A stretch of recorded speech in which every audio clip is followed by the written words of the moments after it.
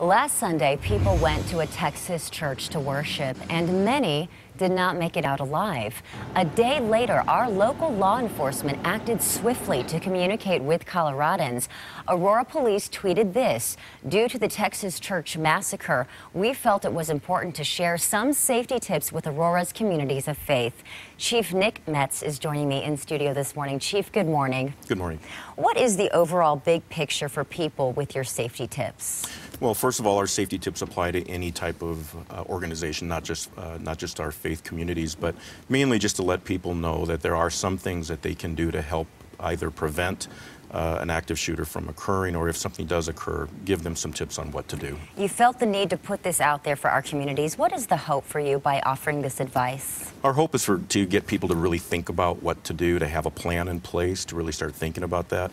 Part of that includes the fact that we're going to actually have a community meeting in the next week or two with our faith communities and bringing them together, because we want them to start networking with each other, share ideas on security, and for us to be able to share ideas with them on how to keep their communities of faith safe. Has the community reached out to you guys and responded to this? Well, they have. We've received a number of calls ranging from asking for tips and ideas, asking for us to come out and actually look at their facilities to give them some ideas of some things that they can do to make it safer, all the way to asking if we can provide security. And so we're, letting them know what we can and what we can't do.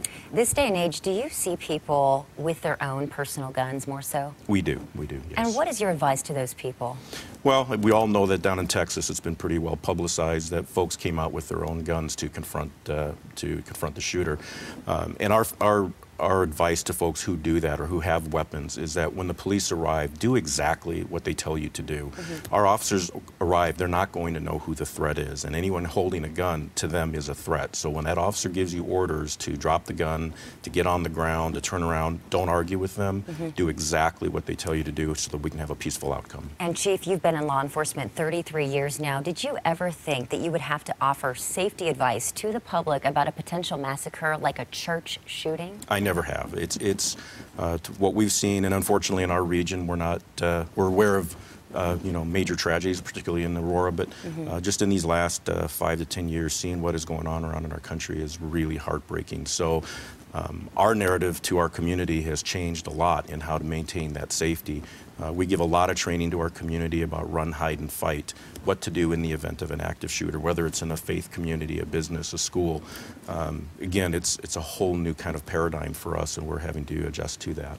Chief Nick Metz, thank you so much for joining us. Thank and you. We will have information for people on that meeting that you want to hold with the communities. CBSDenver.com is the place to go for that.